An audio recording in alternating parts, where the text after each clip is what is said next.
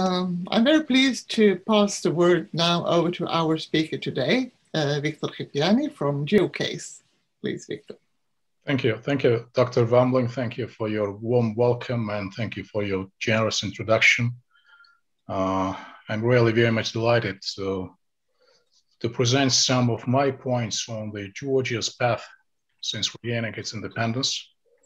And of course, special thanks go to Russia and Caucasus Regional Research Platform at Melbourne University. So thank you for having me. It's really a privilege and it's really a good opportunity as well. I was thinking in which way to make my presentation, and frankly speaking, although we call it presentation, but I would rather invite all of us to reflect rather than to preach, advocate, jumping to conclusions, etc., because 30 years, it's not a small span of time, but same time, it's not as big sometimes to make a definitive conclusion on all the points, especially in the world which is upending our eyes.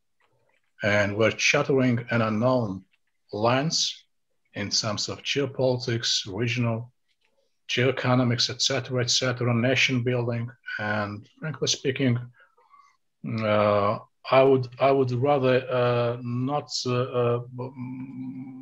I would not treat myself to speak, in a way as to have a sort of certainty in my views and my points. So therefore, I think that the reflections are well suited, for our discussions.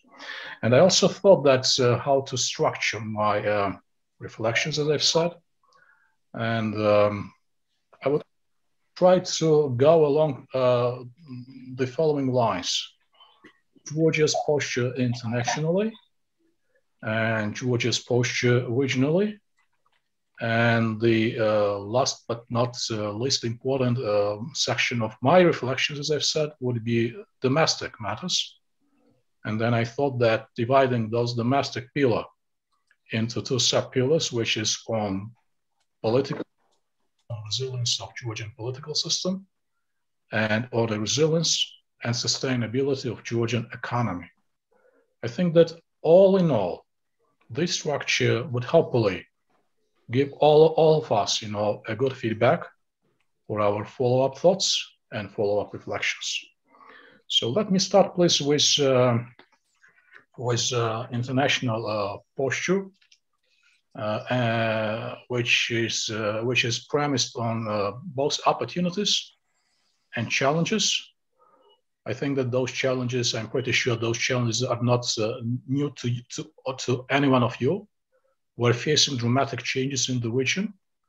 We're right on the eve of hopefully, I very much hope and fingers crossed that a major escalation would be avoided.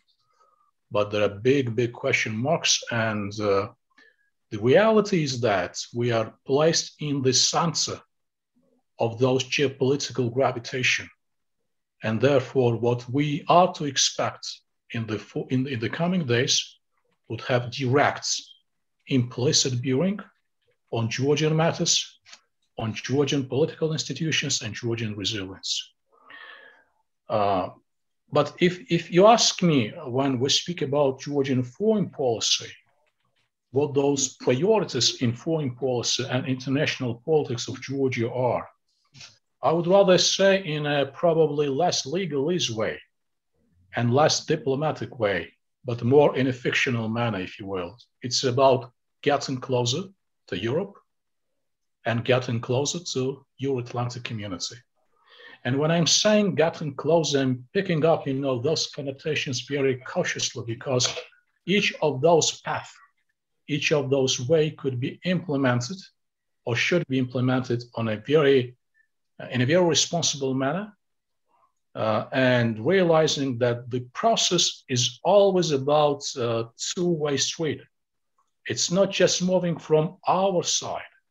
It's also how the Europe and Euro-Atlantic community reacts to Georgia's matters, appreciates the challenges on our side and feels all the pain which we feel. And this is very important, and I would rather emphasize, because sometimes, when we speak about a success of Georgia's reforms and Georgia's aspirations, that success story is all inclusive. It's all about us. It's not just about Georgians making a success.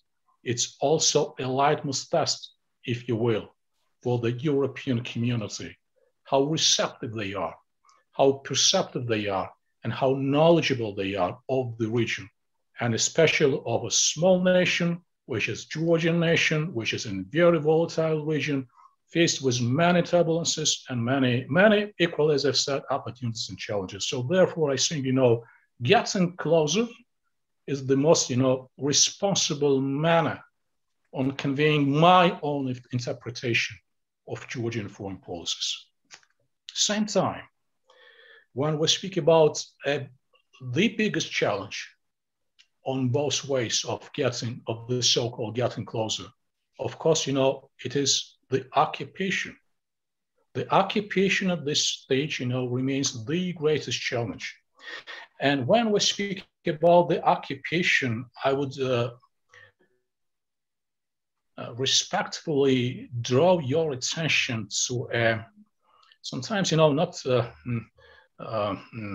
a very frequent misunderstanding, which we Georgians come across when reading Western media, when reading articles by Western pundits and scholars. The mistake and the misunderstanding is about speaking about ethnic politics in Georgia and ethnic conflicts. I should necessarily point out that, of course, Georgian Abkhasian and Georgian Ossetian conflicts, by definition, they have all the characteristics of the ethnic conflicts, but essentially, profoundly, conceptually, it's not about ethnopolitics, but it's about geopolitics. Because eruption of those conflicts in Georgia was a direct response and is continuing to be direct response, destructive response to Georgia's foreign policy objectives. So this is very important for us, because when we speak about ethnic conflicts, of course, again, with all my appreciation for the ethnicity of those conflicts, we're sort of, recalibrating the essence of the problems in a wrong way. This is my perception and my suggestion and my kind sort of, respectful advice. Since I've mentioned getting closer, of course, we realize that on that way, being a reliable partner is very important. And that reliability requires from us an effective foreign policy and effective domestic policy. Again, when we speak about effective Georgian foreign policy, effectiveness also, poses a big question mark. What are the limits of those effectiveness? And where those limits are, when stepping beyond those limits, the situation could spiral out, and we could come across, on extra challenges, extra pressure, and extra troubles. So I think that effectiveness and responsibility of handling those foreign policy is very much in line with each other. On the way of our integration with Euro-Atlantic community, I should necessarily sum up very quickly those very important platforms or instruments which Georgia enjoys and possesses. Those are, in the first instance, Georgia's NATO cooperation. As most of you know, Georgia is an active contributor to the NATO-led order and peacekeeping operations. This is very important. We're not just a consumer of Euro-Atlantic order.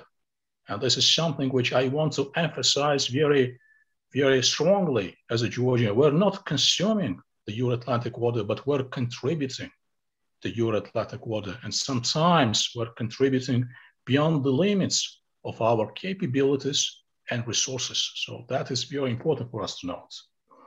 It is also very important to note that our cooperation with NATO is not just about peace-leading operation or peacekeeping operation. It's about a changing reality of in a Georgian defense and defense-related industries. And those leverages are, in the first place, it's a NATO Georgian Commission, which oversees implementation of reforms in Georgian security and defense. It's also Georgia getting a status of the Enhanced Opportunities Partner since 2014. And we all very much look forward to NATO 2030 strategic vision, which should focus more intensively on the role and on the meaning of the Black Sea in the overall context of the Eurasian security. So I think, this is the path in front of us, and we all, our NATO partners and Georgians should, tackle this mission and that agenda in a most appropriate way. The second platform, or the second leverage, it's about Georgia and European Union. Again, to sum up, some basic facts which we all know, but for the sake of good order, we should necessarily point out to them. And those key pillars of the partnership, of Georgia's partnership with European Union, are association agreements and deep, comprehensive and free trade agreements. Those are, if I can say, the constitutional documents of Georgia's getting closer to Europe, as I've said at the very beginning of my sort of a reflexive presentation. Also, I should necessarily mention that we've joined various other important legal documents, such as European Energy Community Treaty. And as you could appreciate, being in the region of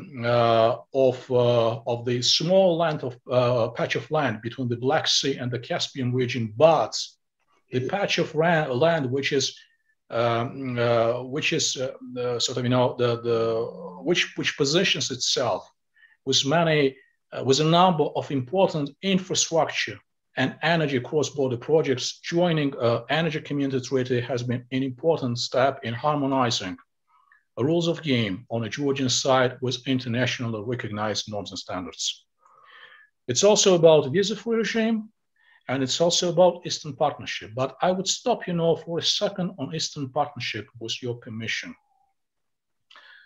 With appreciation of the controversy on my side, but for the sake of honesty in my reflections, I should necessarily say that although welcoming the Eastern Partnership, we should admit that this combination seems to me a bit non-organic, if you will, because if you recall that 6 nations, member nations of the Eastern Partnership, although Belarus has suspended relatively recently its membership, are Georgia, Ukraine, Moldova, Armenia, Azerbaijan, and Belarus. You would recognize instantaneously that the frequency and ambitions of all those 6 nations are different, and they pursue different the frequency in terms of approximating with Europe.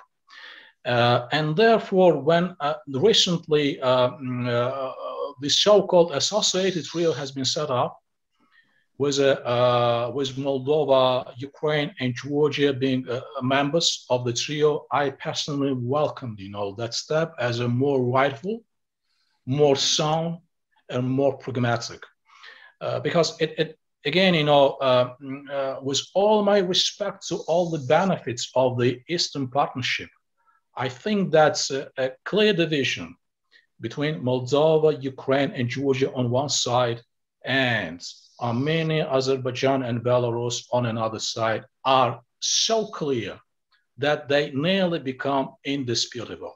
So I think, this is a very positive step, and I very much hope that setting up an associated trio would speed up to the largest extent possible, integrating with the political Europe. Last but not least, are very ambitious, I recognize, very ambitious statement by Georgian politicians to officially submit Euro membership application in 2024. Just setting aside, how well-founded, that statement is. And I very much appreciate all the pros and cons. Still, I personally welcome, because any incentive to be more focused on making the Georgian political system as sound as possible, I think is the step in the right direction. So regardless whether that application would be filed or not, and definitely, I have nothing against, that application, at least, it would have an immediate benefit of having an extra pressure, an extra healthy pressure on Georgian politics, at least, fingers crossed. And I think that statement be welcomed, from very pragmatic and very rational standpoint. And the last intervention, the last sort of, the subsection in my international coverage, it's about Georgia's United States relationships.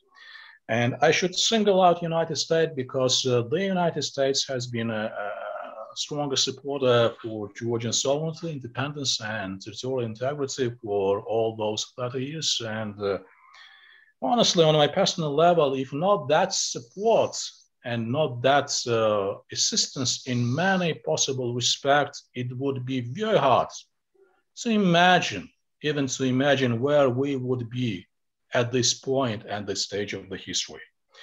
And when we speak about the special meaning and strategic meaning of our partnership with the United States, it's about various fundamental legal acts of upon which that partnership is hinged. It's a Georgia Support Act, Consolidated Appropriation Act, and also it's about the so-called Constitution of Georgia United States Strategic Partnership. It's the Strategic Charter, Strategic Cooperation Charter. So I think that those issues were in relation to sort of giving you a feeling of the way we have covered, and of the issues, of the challenges, and of the opportunities we would be facing from now on. I would stop for a while on regional posture, and this is very important. South Caucasus and the modern structure of relationships between the countries of the South Caucasus and various regional actors, those relations have really evolved over the years, and they have progressed from the bilateral relations to a more complex and multi-layered system. And many pundits and politicians, and I agree with them, see the parallels as well between regional context of the regional politics, I would say, and the emerging New World Order. And I personally very much concur and share those observations. It is also important to say that very basic, modest, and honest view when we give an analysis about the South Caucasus compels me to say that the importance of order and stability in the South Caucasus goes beyond the region itself, and that's importance that the Caucasus is much bigger than just the Caucasian geography. It's because of the fact that the Caucasian diversity it's truly created of a system picture of the Eurasian security and Eurasian multicultural system. So that is also very important. I would also say that when we speak about the Caucasus, it's really painful to realize that still there is not enough understanding and knowledge on the Western side about the regional politics. And that ambivalence, to pick up, this word diplomatically and very cautiously, that ambivalence has been also introduced in this confrontation between the East and the West, the confrontation which we see these days on the Ukrainian example, especially with regard to specific countries. When those countries are named as buffer states, geopolitical in no man's lands, or other very amorphous phrase at least. And I think, those connotations, that ambiguity is precisely because of not having enough understanding, as I've said, among Western politicians and Western political institutions. So this is the voice by a Georgian that a deeper insight and deeper understanding and deeper study of all the implications of regional politics and regional politics in the South Caucasus is the must to understand the wider picture of the Greater Black Sea and the wider picture of the Eurasian security. I already mentioned all the perils, I would say, and all the danger of the so-called Georgian ethnic conflicts, such as Georgianification and Georgianization. And once again, my respectful appeal to my colleagues, would be to think twice before they name those conflicts as a purely ethnic conflicts. So all in all, of course, the regional politics of the South Caucasus, it's a big topic. It's a immensely big topic, and my wishful thinking, if you will, at the end, by concluding, my reflections on the South Caucasus, is that I very much hope that one nice day, the region, which is these days, unfortunately, is synonymous with war, conflict, and instability, would turn into the one synonymous with peace, mutual understanding, and development instead. And this is not just the phrase, of course, this phrase has a very specific meaning. Because as I've said, we're facing new order in the South Caucasus, and that new order has especially been prompted by the aftermath of the Second Nagorno-Karabakh War. And let me just please remind you very briefly what is the landscape, security and geopolitical landscape in the region. We have Turkey, which got quite a sizable seat, I would say, and meaningful seat at the table of regional politics. And that say and that role of Turkey has especially been increased, probably some of you know, by very intensive cooperation and partnership with Azerbaijan. And the recent step, by increasing that cooperation has been about signing the so-called Shusha Declaration, which is about defense and security cooperation between Azerbaijan and Turkey. And all of a sudden, probably not all of a sudden, but still, we received a formerly NATO member in the geography which Russia is treating and continuing to treat as its exclusive sphere of influence. So I think that's in many years to follow, the regional geopolitics would be very much under the impacts of the interaction of those two powers, Russian Federation on one side, which for the last 100 years has been indisputable leader, geopolitical leader in the region, And this time, in the aftermath of the Second Nagorno-Karabakh War, we have a Turkey as, I would not be saying, an equally important player, but the player which has increased its leverage and increased its regional say considerably. The aftermath of the Second Karabakh War has also resulted into not diminishing the Russian role, but emphasizing the Russian role in the region. And that emphasis has been reflected in the increase of military presence. As you know, Azerbaijan has been the only the ex-Soviet republic with the conflict in its own territory, where Russian peacekeepers were not present. And one of the very concrete and substantial reflections and results of the Second Nagorno-Karabakh War, that the Russian troops under the peacekeeping mandates are nowadays stationed in Azerbaijan. Of course, it changes the dynamics of the region considerably, because we Georgians, being under the occupation, are facing these days, considerable Russian military presence, not just in Armenia, but in Azerbaijan as well. So it has direct impact on the Georgian security politics. We should expect that probably, again, arguably for some, that Armenia's defeats in the Second Karabakh War could reduce its outreach to the West. And last but not least, what I forgot about this bromance of Turkey and Russia, and this is really very important, that the marriage for convenience of Turkey and Russian Federation in the region is incentivized and driven by the ambitious by Turkey and Russia to squeeze out the West from the region.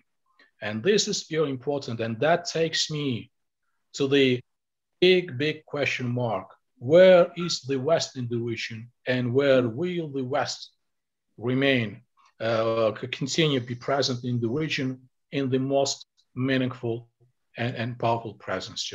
This is the biggest issue, especially for us, for Georgians, because, as you know, we're the only country which has proclaimed officially that our integration with Europe, our integration with Euro-Atlantic community is the key foreign policy objective. So therefore, the entrenchments or selective engagements or many other, nice names which we could find abundantly in Western media and politics, whereby the Western politicians are trying to disguise, I would not be saying, negligence, of course, I'm not speaking about negligence, but at least, some resistance to actively pursue the regional politics in the South Caucasus. Of course, it's very much on our agenda, and it's very much on our concern. So we'll look forward that in the years to come, that presence would become more powerful, more meaningful, and more substantial. But this is the big issue, and I appreciate that touching on all the implications of that issue in course of these discussions is beyond the limits. So I would rather conclude at this point, when speaking about Georgia's international posture and Georgia's regional posture. Oh, by the way, when we speak about the Georgia's regional posture, you probably have heard about the so-called platform of 3+3, which is considered, by Georgia, by official Tbilisi, very cautiously, which, as it was said, stated by the Georgia's Foreign Office, it's a sort of, disguised attempts by Russia, Turkey, and Iran to get a better domination and more meaningful domination over the region. We said that we are not in a position to join that platform.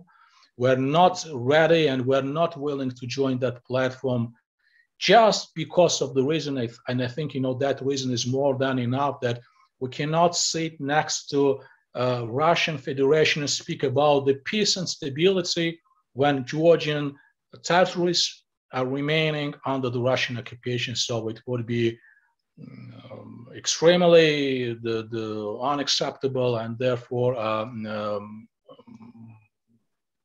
Georgians have set forth, their own initiative about accomplishing stability and order. It's called the Peaceful Neighborhood Peaceful Initiative, and it's also about bringing Armenia, Azerbaijan, and Georgia over those issues which can unite us, economy-wise or policy-wise. So we'll see. At least, those are the sort of, competing regional initiatives, and I was bound, to mention those regional initiatives because the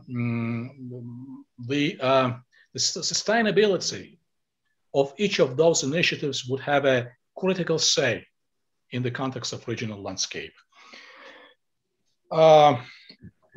Next destination points in my reflections is about Georgian political system, and I think this is the part of our discussions which are, as I anticipate, are expected, with sort of, with special interest.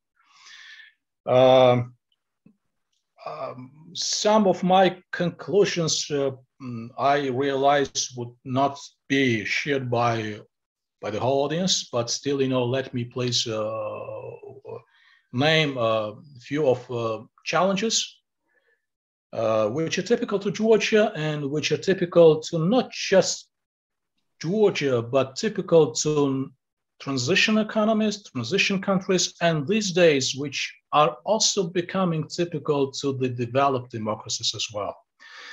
And the curiosity of my statement that when we speak about Georgia's getting closer to Europe, unfortunately, it's not just about positive agenda, but it's also about negative agenda when we have to work out a common response and recipe how to deal with challenges such as domestic extremism, polarization, impatience towards hearing and accepting different opinion, and just hearing each other and listening to each other and accepting and agreeing with each other. So I think therefore this I would be discussing the Georgian challenges, but those are not just Georgian challenges by definition, but these are the challenges which we all share to the varying extent.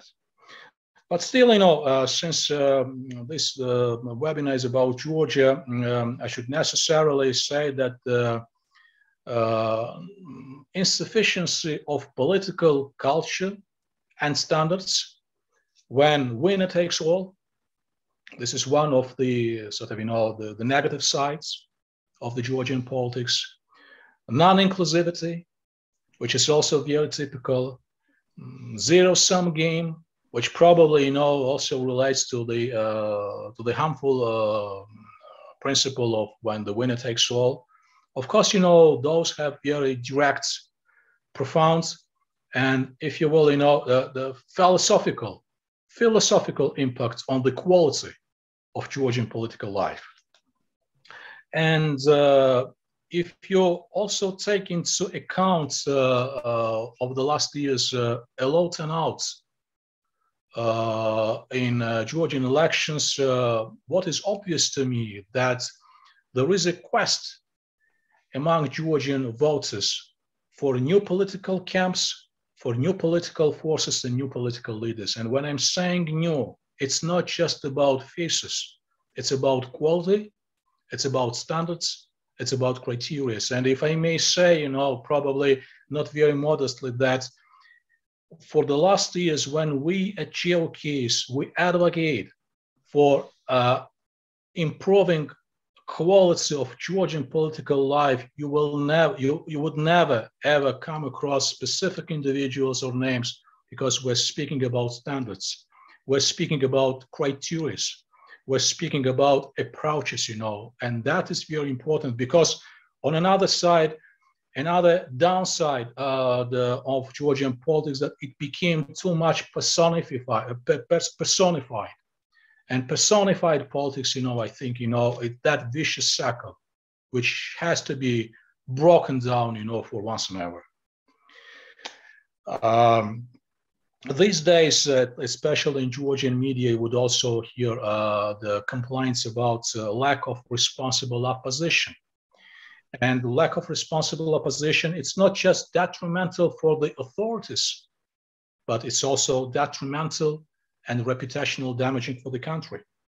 It's also about an absence of compromise and concessions, as well as about politicized and radicalized media. And this is the point, which probably does not single out Georgian media, but that's an overall picture, global picture, which we see nearly everywhere in the world. And the last but not least, and I appreciate, this would be very arguable point, quite a toxic civic sector.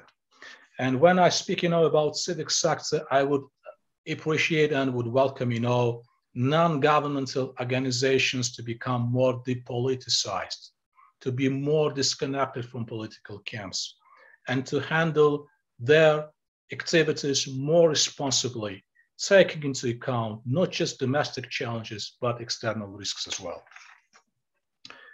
I'm mindful of time, but I think that's I should finish, in 15 minutes, and then we could have time for Q&A. So a few other points, if I may.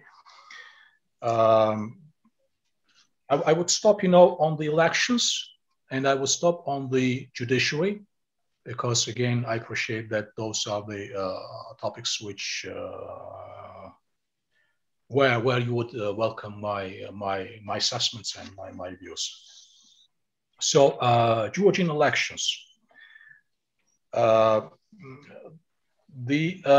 latest major reforms in Georgian electoral system was made last year, and that reform has been phrased as with enough level, a degree of cooperation of the ruling party and several opposition parties, not all, I should admit, but several opposition parties, but at least, that been something, which has been emphasized in various conclusions and assessments by international bodies. But what remains as a challenge are frequent amendments to the elections laws. And those frequent elections, they definitely damaging integrity of the election culture and are not helpful for setting up patterns for the sustainability of that culture. So the key recommendation by international bodies is about making the holistic process, but not micromanaging it from one political cycle to another political cycle. So that is very important. Also very important when I mentioned that although the electoral reform was has provided for wider participation of Georgian political spectrum, still it was not all inclusive, and therefore giving the sense of the ownership to all political parties, for any further or any future changes in the elections law would be extremely important. Several flaws or errors which still have to be addressed when reforming Georgian electoral system are about providing with high credentials to non-partisan members of Central Electoral Commission, and ensuring diverse membership and merit-based process. This is very important. Also, it is very important that the laws should provide for clear criteria for recounts and annulments. Next, major issue which we should tackle on our side is about timely handling election disputes, including submissions, adjudication formalities, etc., etc. One of those issues which has been argued by the opposition was about equal population size for single mandate electoral districts. And also it's about regulatory for new voting technologies. Probably this is one of the reasons which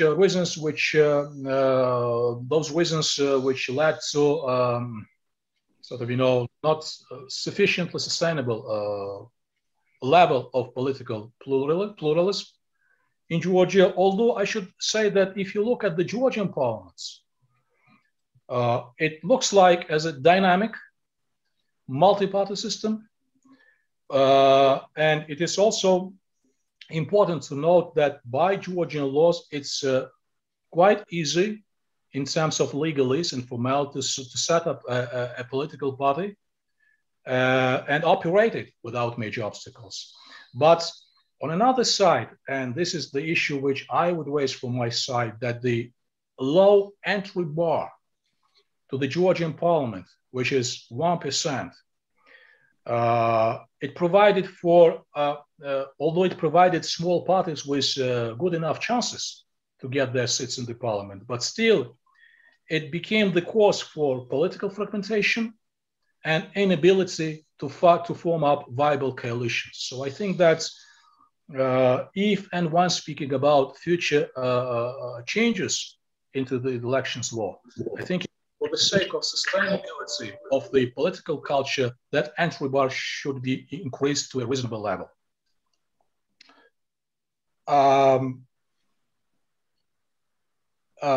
I think that we should be proud of that there are no legal restrictions on a gender basis, ethnic and religious minorities representations. More than that, at least one in every 4 candidates on a party list must be a woman. But regardless of those legal prescriptions, the reality is that although, as you know, we have a woman who became a president, women have won just 21 seats in these parliaments. And I think that this is something, which has to be addressed, more equality in gender representation. I would go on with judiciary and the recent wave of criticism when we speak about sound Georgian judiciary was caused by the wave of appointments of judges to the Supreme Court. With your permission, I would not go into many details, which are relevant to the process, but I would stop on few points, both positive points and negative points. And the positive points, which have been recognized by international bodies, are about electronic allocation of cases. It's about setting up an office of independent inspector at the High Council of Justice for judicial matters. It's about improving disciplinary proceedings and liability norms. It's about publishing the minutes of the High Court of Justice, and why High Council of Justice, and why I'm speaking about High Council of Justice, because when I'll touch on the downsides and deficiencies of Georgian judiciary, those deficiencies primarily they relate to the High Council of Justice. Yes, the next probably positive the improvements in Georgian judiciary, increasing number of judges in the Supreme Court up to 28, because we have a heavy backlog of cases, and that could help, to some extent. But as I've said, some challenges still remain. And those challenges that, shamefully enough, and Dr. Vamlik has mentioned my legal background and practicing the law for more than 25 years, shamefully enough, after April 2020, there is no access to court decisions electronically, although the law provides that decisions should be published and should be accessible by the wider audience. That's one point. The next point is about low access to public information in relation to the courts. Next point, it's about inconsistency in processing statistics about judiciary. And those are all the points which have been mentioned by international observers, but also been emphasized by Georgian non-governmental organizations. It is also about the process of the secret voting at the High Council of Justice, which presumably does not allow for merit-based appointments and elections, and obviously needs to be revisited as soon as possible. It has also been recommended that the majority of members of High Council of Justice be non-judges, which could ensure impartiality of the voting process. And the last, what we saw, as you remember, I mentioned the last wave of appointments to the Supreme Court, that the process became highly politicized. And the politics consummated, the gist of the process. It left very small room for discussions on merits, and therefore I think for the honesty of our discussions, and as I've said, my legal background also compels me to state, that unless this situation would not change, in terms of merit-based appointments, we would be still relatively far away from having reliable judiciary. And when I'm speaking about judiciary, when I'm speaking about electoral system, may I remind, when we started about stating getting closer to Europe, and when I said that getting closer to Europe, it's about two prime objectives. It's about reliable foreign policy and reliable domestic policy. We, Georgia, as a soft power in the region, if there is any viable toolkits whereby we have to position ourselves, and we've been trying to position ourselves as a regional leader, is reflected in this sound political system. That is and will remain our business card, if you will, or geopolitical or geoeconomical card, something which is not just for the benefit of the Georgian audience, but which could have a ripple effect on the region as well. So therefore, I think that it's really very hard to overemphasize importance of judiciary. It's really very it's hardly possible to overemphasize importance of sound elections.